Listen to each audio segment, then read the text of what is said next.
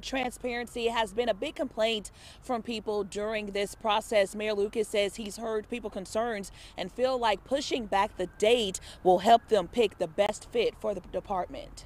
I think it was a great attempt at transparency, but there's transparency that's needed throughout the process, not the last few days of the process. To the extent we discuss personnel, because a vote, particularly if there's one to be on police chief, would have to be in public, I would think the debate relating to that should be in public too. Mayor Quinton Lucas tried to go through the process of selecting the next police chief in front of everyone. Moved and second to go out of open session into closed session. Tolbert, aye. Dean, aye. But the rest of the Board of Police Commissioners voted to keep the discussion in closed session.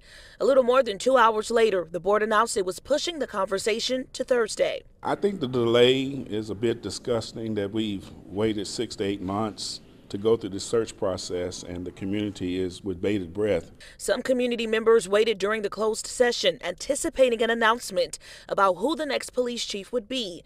Lucas says pushing the possible announcement shows the board is trying to evaluate the finalists. Are trying to make sure that we can answer every question possible, that we can make sure that we give our new chief the best possible opportunity to start strong by having answered all the questions at issue that are coming our way. And that meeting starts at 9 a.m. on Thursday. Fox 4 will be there. Tia Johnson, Fox 4, working for you.